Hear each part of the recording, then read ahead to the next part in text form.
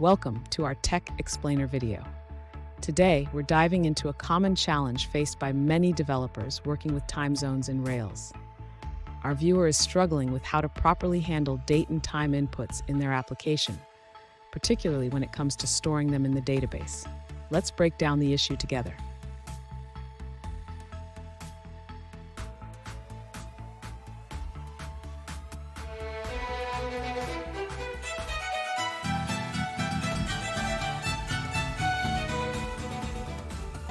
Alright guys, we're back with another technical video. Today, I'll be going through your question, answering it, and hopefully you find your solution that you need. Guys, remember to stay just a little bit crazy like me, and hopefully you get to that resolution. Now, let's continue on to the video. Let's address the time zone issue in your Rails application. First, we need to understand the configuration settings you've provided.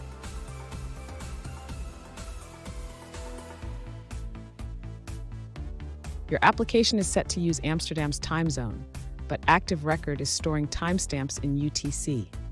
This can lead to discrepancies when you combine date and time inputs.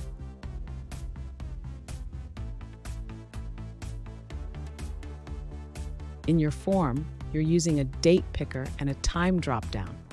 When you concatenate these, ensure that the resulting date time respects the configured time zone.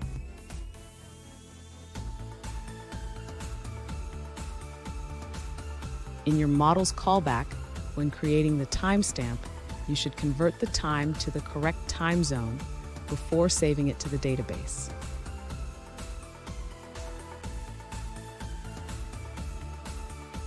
Finally, ensure that your application correctly handles daylight saving time.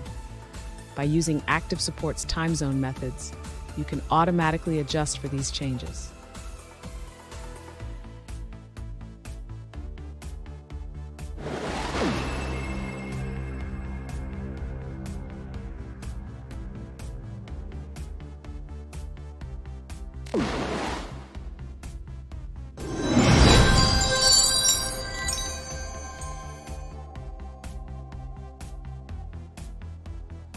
Let's now look at a user-suggested answer.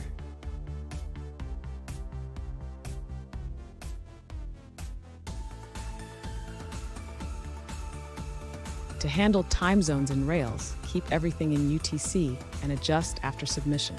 When a form is submitted, the date-time object is interpreted as UTC, so conversions should happen post-submission.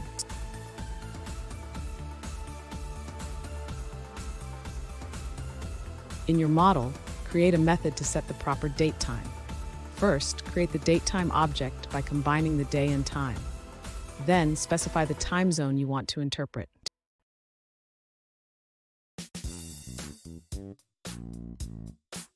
Next, find the UTC offset for your specified time zone, considering daylight savings. Finally, adjust the date time by subtracting the offset to save it correctly in UTC.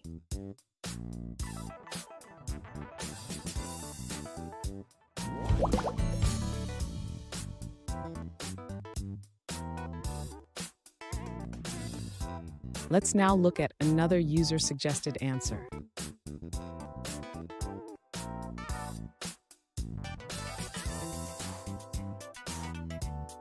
In Rails, timestamps are stored in UTC by default, which helps avoid issues when switching server environments.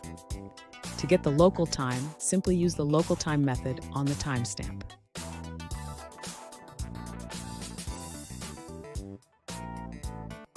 Ruby does not consider Rails time zone settings. If your system is set to one time zone, but your app is set to another, Ruby will stick to the system's time zone.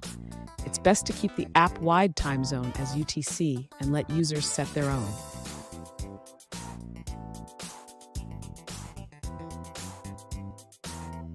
To implement user-specific time zones, add a time zone attribute to the user model and get the time zone from the form. Use around action in the application controller to set the user's preferred time zone during requests.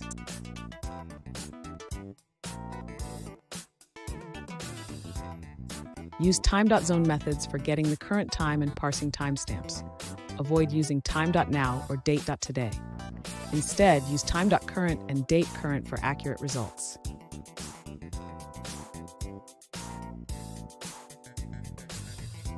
For more details on working with time zones and Rails, check out the blog post linked in the description.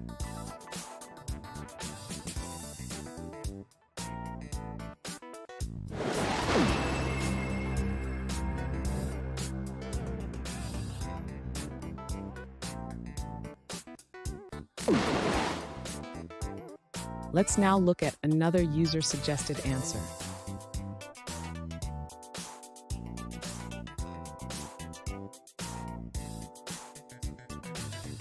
In Rails, the toDateTime method uses your system's time zone, which can lead to confusion with time zones. For example, when you convert a date and time, it may store it in UTC and later adjust it for display in a different time zone, like Amsterdam.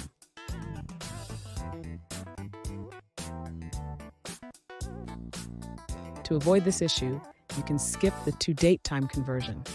Instead, you can directly add the seconds since midnight to the day. If the day is a string, use timezones.parse to handle it correctly.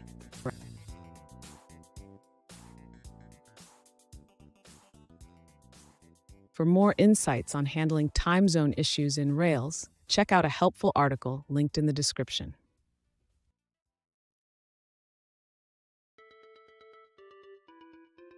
And that's it, guys. I hope this video helped find that resolution you're looking for. If it did, please hit subscribe. I'd really appreciate it. And until next time, I hope you have a good one. Cheers.